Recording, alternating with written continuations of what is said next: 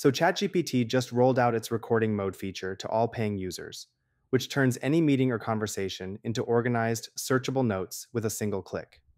This recording feature captures both your computer's microphone and the system audio when you use it, so it hears both sides of a Zoom call, Google Meet, or any other conversation through your Mac. OpenAI has not yet commented on when this will be available for PC users or for the free tier. It's pretty simple to get started. When you open the latest version of the Mac desktop app, you'll see a round button that starts the recording when clicked.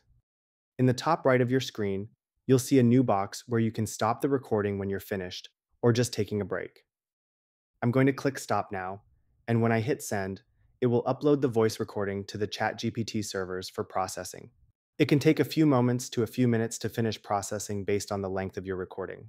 The feature allows up to 120 minutes of conversation to be processed.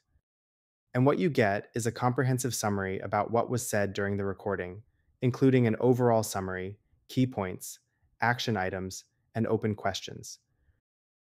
You can then chat with the document itself if you have questions about what was covered, or you can click one of the timestamped bullet points to look at the full transcript. It's important to point out a few things about privacy. ChatGPT points out in their FAQ that audio recordings specifically are not used to train models, but the transcripts might be used for Pro, Plus, or free users who have enabled the Improve the Model for Everyone setting. Another thing to note is that you should be mindful of local privacy laws when recording others with this feature. The recording box has a short reminder about telling others you are recording them. The download link to the macOS ChatGPT app is in the video description below. And if you found this useful, make sure to subscribe to the Deep Charts channel.